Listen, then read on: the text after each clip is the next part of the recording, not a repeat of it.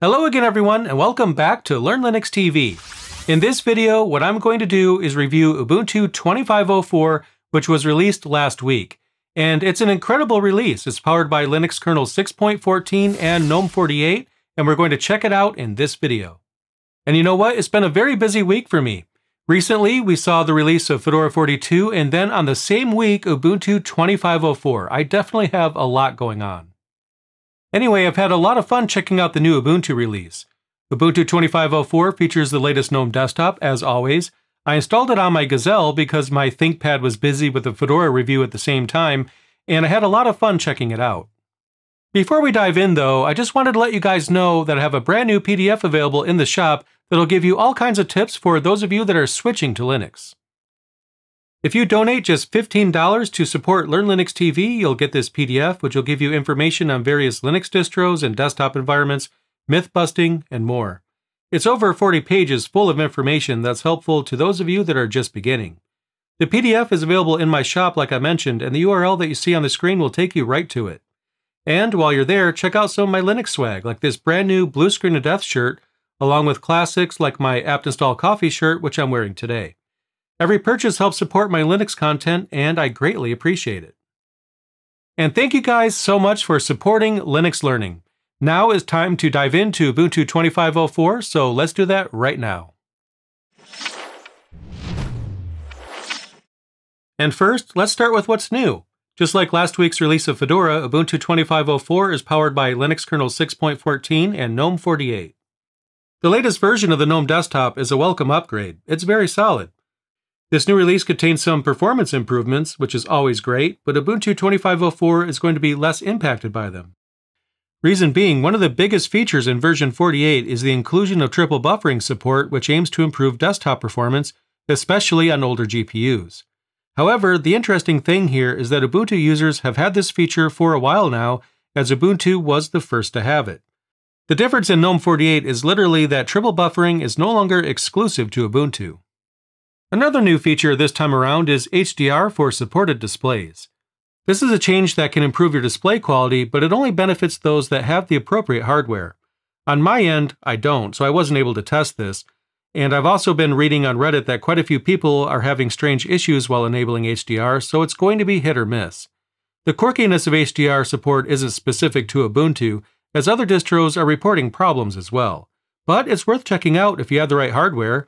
After all, if you have issues with it, all you have to do is disable it, so why not give it a shot? You'll find the option in the display panel within GNOME settings. If your hardware supports HDR, you'll see an option for it right there. Anyway, just like I mentioned in my recent review for Fedora 42, GNOME 48 isn't astronomically different. It feels like more of a point release, so there's not much to talk about. Don't get me wrong, there's a ton of improvements in this latest version, but most of them are just minor tweaks. One thing that's interesting to mention is GNOME's new Wellbeing feature.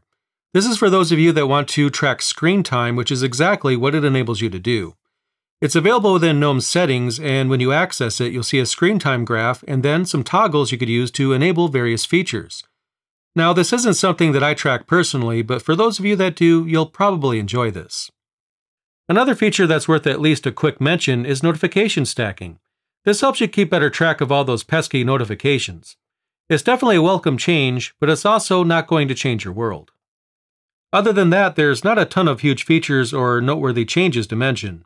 Sure, there's theme improvements, various tweaks, and other smaller things, but all in all, this new release of Ubuntu seems to be focused almost completely on refinement and small details, and that's not a bad thing at all.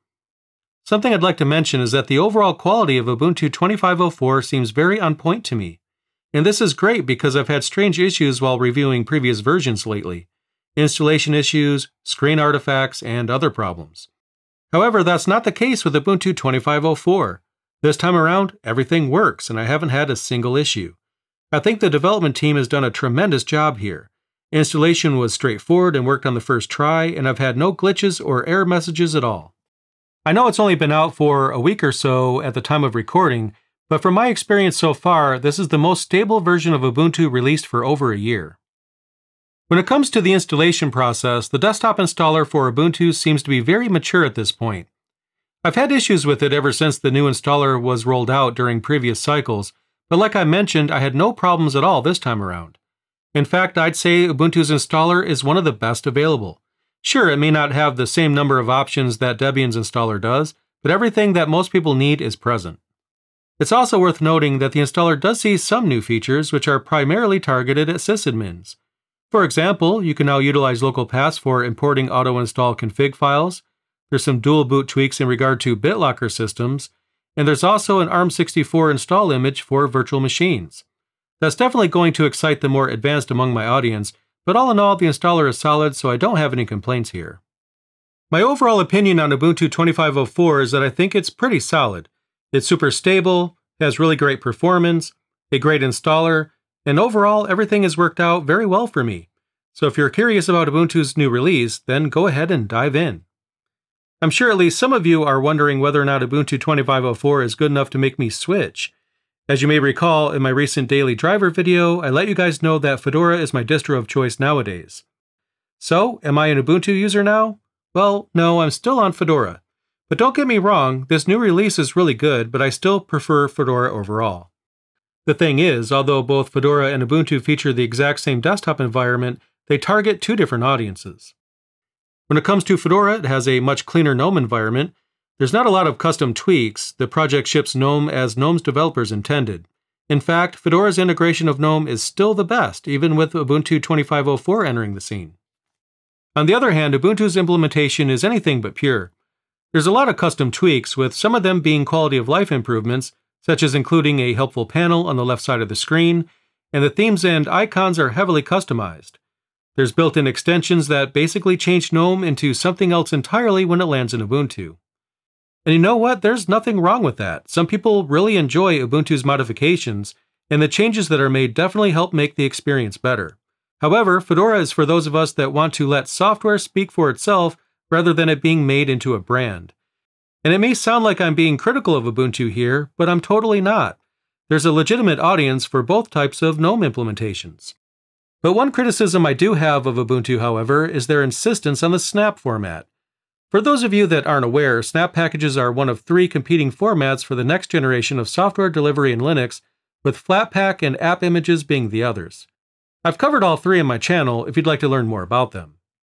Anyway, for the most part, Flatpak has won out, gaining more industry acceptance than snap packages. In the years that Canonical have been developing the snap format, they just haven't made much traction when compared to Flatpak. In fact, I predict that eventually they'll drop the format altogether and embrace Flatpaks, much like they dropped Unity and went back to GNOME quite some time ago. The problem with this is that Ubuntu's insistence on snap packages makes the project seem a bit ignorant, which could potentially start impacting their install base. However, that's a complaint about Ubuntu in general, not necessarily this release in particular. I think Ubuntu's developers should be proud of themselves. They did a really great job. And while I'm sticking with Fedora on my end, I want to underscore the fact that I absolutely recommend Ubuntu 25.04, and it's been a great release. And I just love the fact that we had two awesome distro releases in the same week. It's been a ton of fun checking out both Ubuntu 25.04 as well as Fedora 42. And there you go. In this video, I checked out the latest release of Ubuntu, Ubuntu 25.04, and I hope you enjoyed it. If you did, then be sure to click that like button to let YouTube know. I would really appreciate that. Anyway, thanks again for watching this video, and I'll see you in the next one.